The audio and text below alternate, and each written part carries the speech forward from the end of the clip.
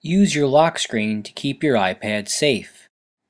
Because all the iPads look identically, it is easy to mistake one for another. Setting the lock screen with your picture is an easy way to customize your iPad and help it get returned to you if it's lost. Here's how you do it.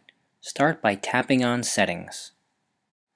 Then find Wallpaper and Brightness. Tap on the picture that's currently the background picture, and then select Camera Roll. All the photos you've taken with your iPad appear, and slide until you find one that has your picture in it. It's okay if someone else is in the photo as well.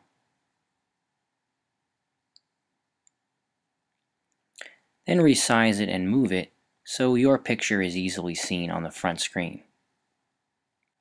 Then tap on Set Both in the bottom right corner. The iPad will take a moment to save, and when you get back to the home screen, you'll see that the picture is both on the home screen, and even if you lock the iPad, a simple swipe to the side reveals the picture, the person to whom it actually belongs. To watch this or any of the other videos, or to make a help desk appointment, go to bhpsnj.org/iPadStudent.